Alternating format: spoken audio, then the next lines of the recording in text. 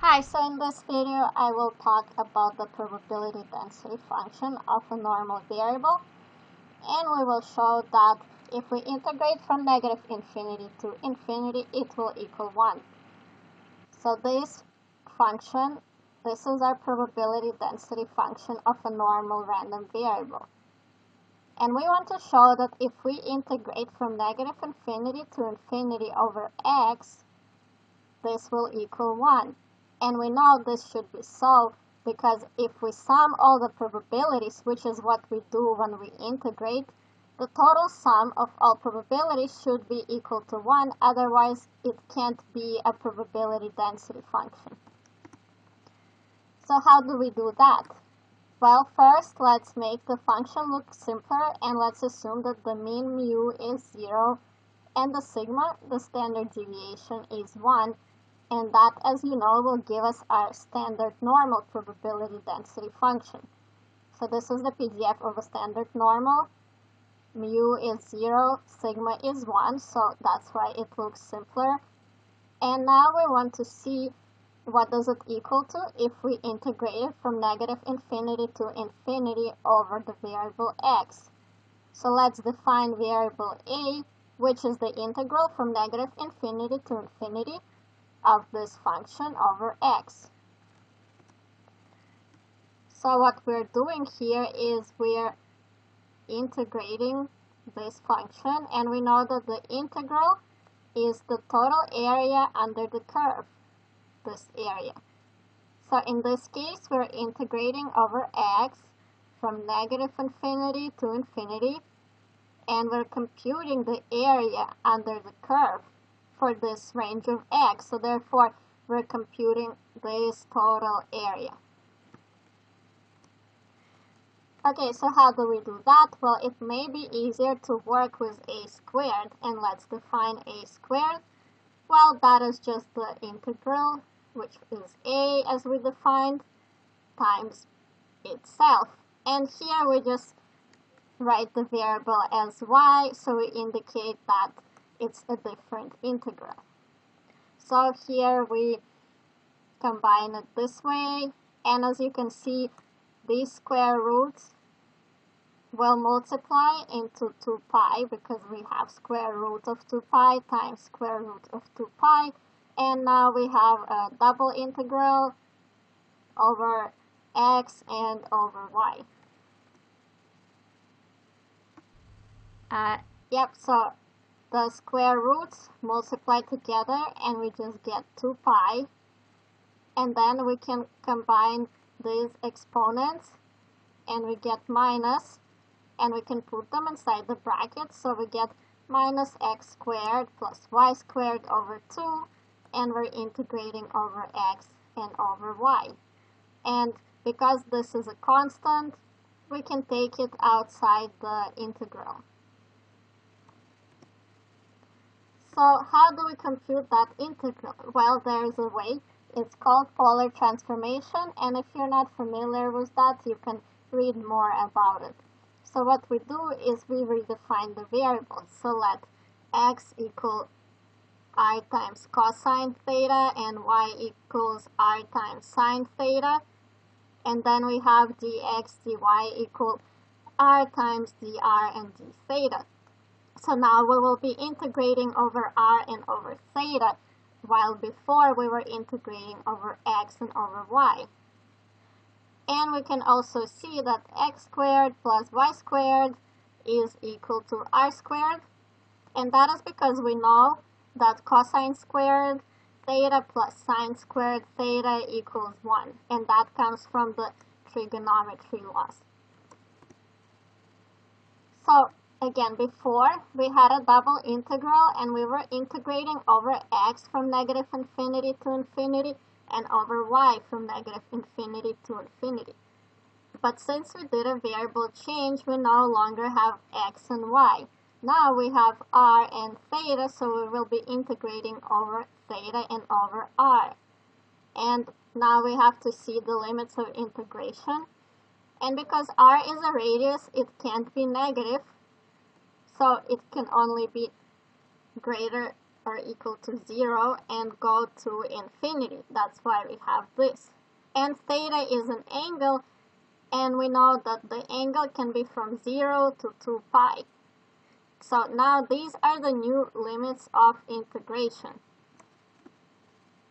So now our double integral looks like this. We no longer have x and y because we did a variable change, but we have r and theta, and we're integrating over r and over theta. This is a constant that we had in front of the double integral. Now the theta goes from 0 to 2 pi because theta is an angle and r is a radius, it can't be negative, so it goes from 0 to infinity. And before here we had in brackets x squared plus y squared, but we showed that once we change the variables, this equals r squared. And here we had dx dy, and that is now r dr d theta. So we want to compute the integral. And here I just show this in brackets in order to make it more clear what I do next.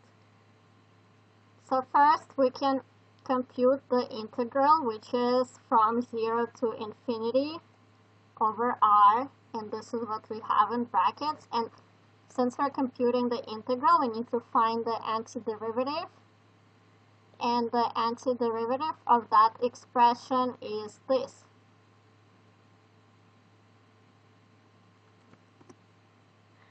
So this is what we have. We got rid of one integral because we computed the antiderivative. So what is this term in brackets? Well, the first term is this expression where r is equal to infinity. So since it's infinity, we have to take the limit. So as you know, if it's a negative exponent, that it means it's 1 over that expression. So that's why we can express this when r is infinity as the limit of n as n goes to infinity. And this is the expression, and n goes to infinity. And the second term, as you remember when we integrate, the second term is we subtract this expression for the value of r when it's 0. So that's why we subtract this expression here and we place 0 instead of r. So what does this equal, this limit? Well, here we have e to the power of something really, really large because n goes to infinity. So we have 1 over something really large, and we know that will be 0. So here we have 0. And here we have e to the power of 0, because this whole term is 0, and we know that is 1. That's why here we get negative 1, because here we had a minus. So now we just have an integral from 0 to 2 pi over theta. And now this is easy to compute. Well, we see we have 0 minus a negative 1, and that simplifies to 1.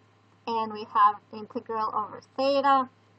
Well, that's quite simple because then we just have theta and we have to compute it from 0 to 2 pi, and we do that by having 2 pi minus 0, so we get 2 pi. And because we had the constant term here, we get 2 pi over 2 pi, which is 1. Okay, that's great. So what did we show? Well, we showed that a squared, which is this expression is equal to 1.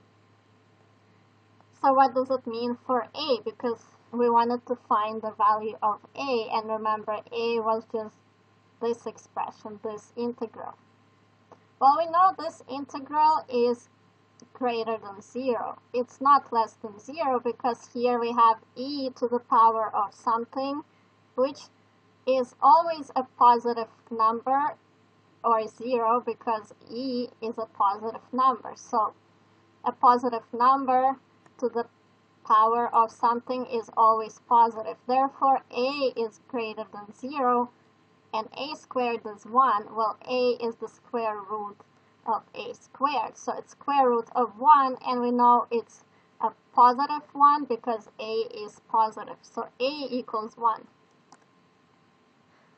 Well, that's great. So we showed that if we integrate the normal standard PDF from negative infinity to infinity, we get 1.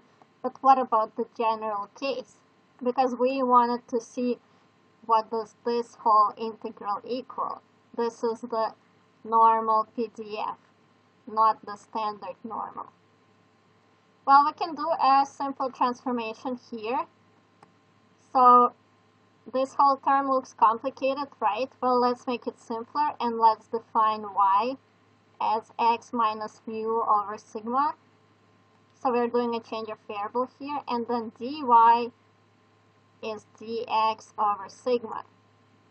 Because you can see from this expression, if we have dy over dx, well, we'll just get 1 over sigma, so dy is dx over sigma. So then what does this term equal? Well, we defined x minus mu over sigma as y, therefore this term we get minus y squared over 2. And what is dx? Well, we just computed from here, sigma goes to the other side, so we get sigma times dy. So then our integral looks simpler now. Instead of x minus mu squared over sigma squared, we just have here this expression. And instead of dx, we have sigma times dy because we did a change of variable. And as you can see, these sigmas will cancel out, and we're just left with this expression. Well, what does that look like? Well, that just looks like as an expression for the standard normal. And the integral is from minus infinity to infinity, but we just showed that this integral equals 1. So there we go. We showed that the integral from negative infinity to infinity for a normal random variable for the PDF of it is equal to 1.